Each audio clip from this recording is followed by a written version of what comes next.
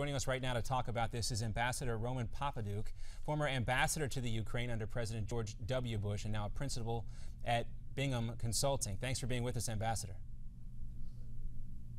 I'm glad to be with you, but that was President George H.W. Bush. Oh, I apologize there. We had a missing letter there in our script, but thank you very much for the clarification. That's okay. Under President George H.W. Bush. All right, back to the questions here at hand. Australian Prime Minister Tony Abbott there, highlighting a historic problem with Putin. Should anybody take him at his word?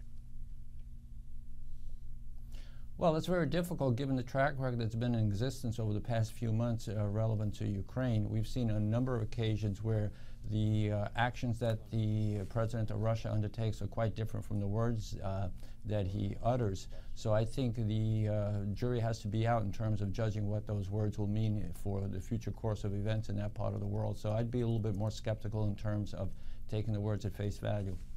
Now, Ambassador, is the United States doing enough diplomatically when it comes to our relationship with Ukraine and Russia? I think the United States has been doing all it can do in terms of consulting with the allies and undertaking unilateral actions such as the sanctions that were announced last week. I think, though, however, in view of what has happened with the Malaysian airliners, there's an opportunity here to maybe move the process forward a little bit. In this respect, what I would refer to is the need to a restart or a call for a ceasefire. The Ukrainians have indicated their willingness to talk with the rebels in the past. The rebels have not been willing to lay down their arms and engage in discussions. But parallel to a ceasefire, I think the United States needs to make clear that there has to be a sealing off of the Russian-Ukraine border and that there have to be international monitors positioned along the border to gauge whether or not there are personnel and military equipment being brought in from Russia into Ukraine. In that context, I think then meaningful discussions can take place in eastern Ukraine. But if that does not work, I think it's very incumbent on the United States to take a more forthright role, and I mean on two levels. Number one is an increased use of sanctions, broader sanctions, and at the same time, there's time for us to revisit the possibility of giving military assistance to the Ukrainians. If you look at the last 3 weeks, the Ukrainian military has been moving forward against the rebels slowly, but has been moving and overcoming them. And it was in that context that the Russians then introduced heavy equipment in order to stop the Ukrainian movement. That heavy equipment has to be stopped from coming into Ukraine, and the Ukrainians will be able to deal with the issue itself on the ground. But, you know, it's more important to solve issues peacefully rather than through military means. And I think the president has to ally himself with the Europeans in order to push a much stronger diplomatic solution along the lines I've just outlined. Well, let's talk about those sanctions a little bit more, because we know the president announced some new sanctions before the Malaysia Airlines flight was down last week. You know, and then there's the prospect of more sanctions here. But what would those look like?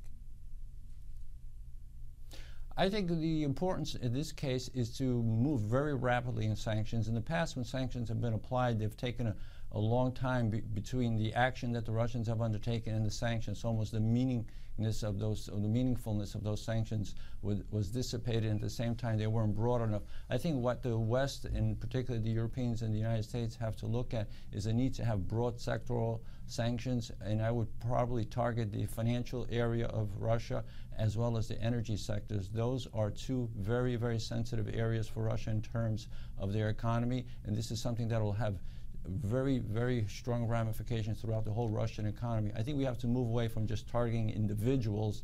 Those kinds of sanctions are more symbolic than being very effectual. So I think we have to move into broad sectoral sanctions at this stage. Now, is the reason why we have not done that yet up until this point is because of the pushback that we might get from, say, Germany? I think there were two reasons for this lack of sectoral sanctions. Number one is this unity that exists among the Western allies in Europe. There are various countries who have different agendas vis-a-vis Russia. Some favor sanctions, some do not, so it's very difficult to build a consensus.